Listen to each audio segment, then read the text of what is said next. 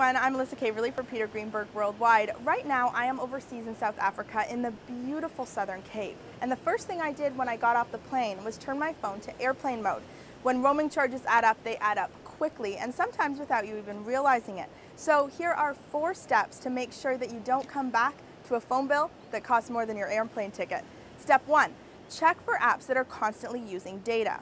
While location tracking apps are generally a convenience, they can also mean you are using data constantly. Before you leave for your trip, make sure you take note of any apps you have running in the background and disable any that use location tracking or regularly require syncing, such as email.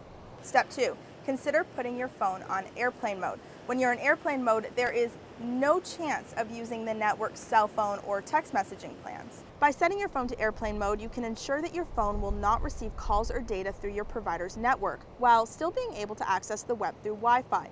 Even if the place you are staying charges for Wi-Fi, it will more likely be a huge discount to what you'd be paying for the roaming data charges.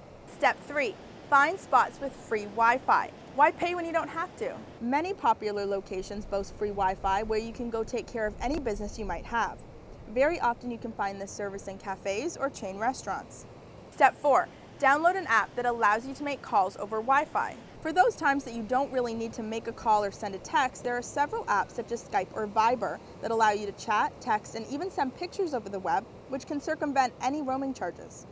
So follow these 4 steps and you can put all the money you saved on your smartphone plan into your next trip.